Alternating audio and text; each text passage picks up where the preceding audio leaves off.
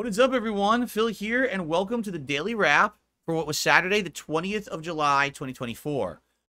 If you haven't been around this week, you have been missing out on a pretty incredible streak of streams. Yesterday, I had my best ever gameplay in Street Fighter 6, hitting a new high rank, getting crazy win streaks, and great gameplay in Master. Today, I beat not one, but two different games, one of which being known as one of the hardest games of all time, without having to essentially cheat or use a crutch to do so. Let's talk about what today's streams were, because it was a pretty awesome and epic day. So first off, Level 1 Podcast today had a lot to talk about. My best day ever of Street Fighter 6, some game news, including an update on the entire Assassin's Creed Shadows debacle and the story of that Yasuke character who's going to be one of the main characters of the game, and how apparently it's not historically accurate at all. Everyone lied. There's a big controversy around it. Pretty interesting. And some unionization over at Bethesda. Plus some chill Q&A and the usual stuff that we do on the Level 1 Podcast. Then, we jumped into Elden Ring Shadow of the Erdtree. And basically, continuing from what I did last time, which was trying to make this bleed build. I tried to basically make it work fully, because last time I guess I hadn't. I kind of like half built it, but didn't really finish it.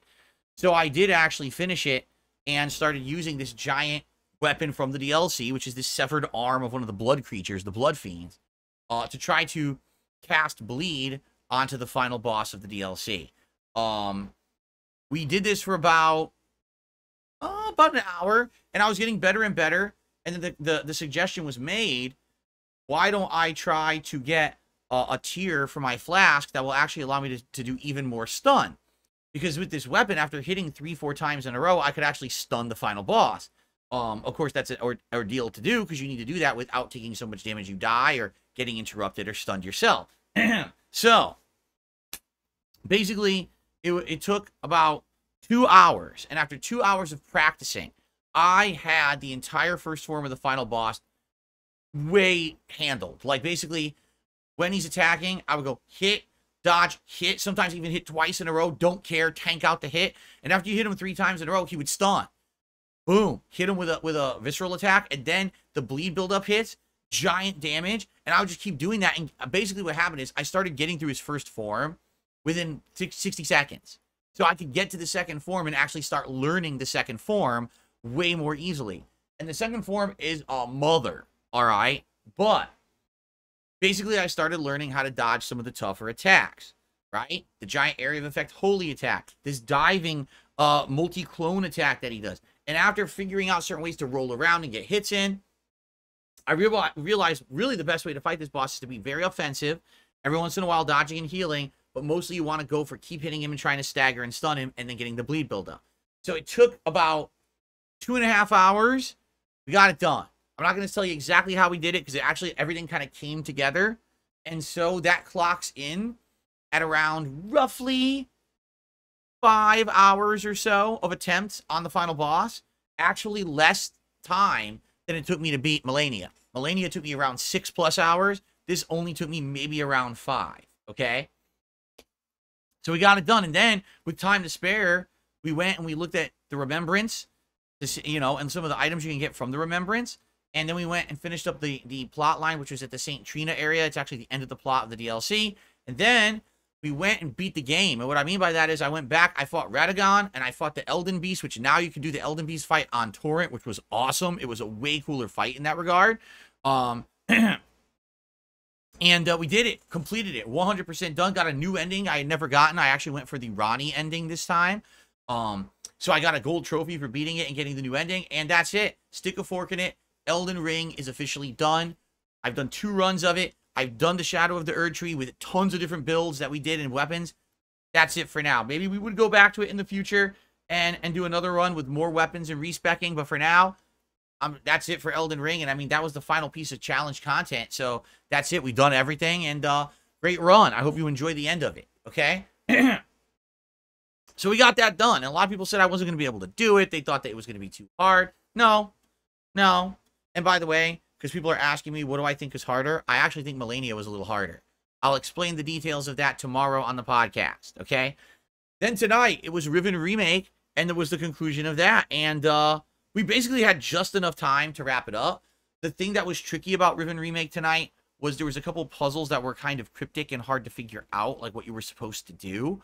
The game wasn't prompting the finger to touch stuff in some parts. I had to like hold and mash right trigger to get the finger to show up, which it should have been on the screen, and it wasn't. It's a little weird.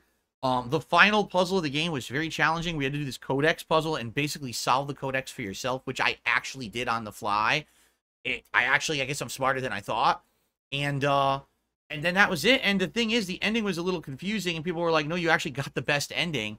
There's 2 other endings that are worse than what you got. You did the better one. So it was a great experience. I had a great fun with Riven Remake. Really cool to replay it with modern 3D graphics and everything, rather than just be point and click pre-rendered scenes. And I was really happy to do it.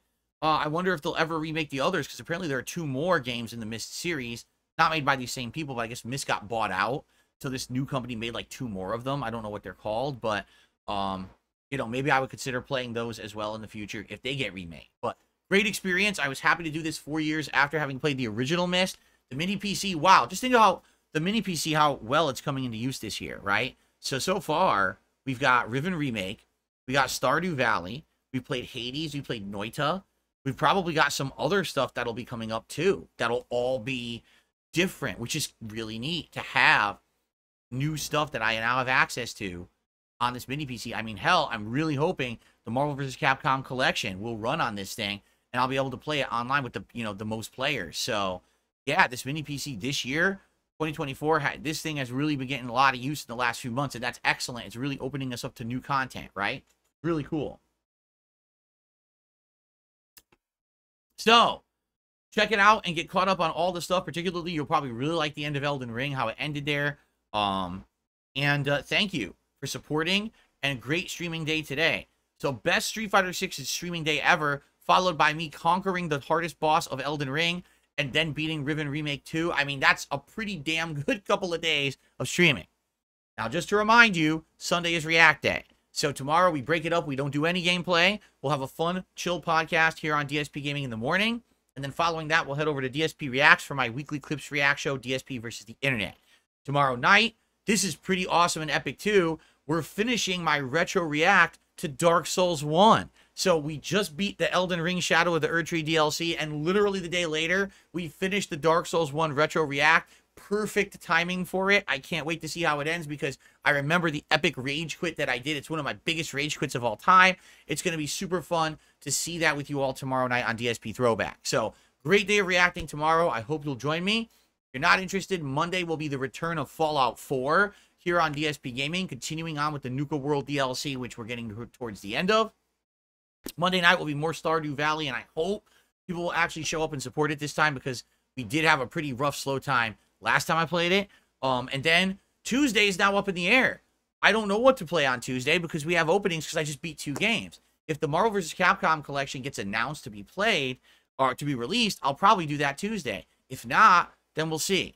But we're going to probably start a new game this week if the MVC collection doesn't release. But I wouldn't be surprised if it does tomorrow, because they have it at EVO right now. People are playing it in Las Vegas. It's fully completed. They're running tournaments on it. It's ready to go. I can't imagine why they would wait to sell it. So there you go. Anyway, good stuff. Thank you all for an outstanding streaming day. See you for React Day tomorrow. Have a good night, and peace out.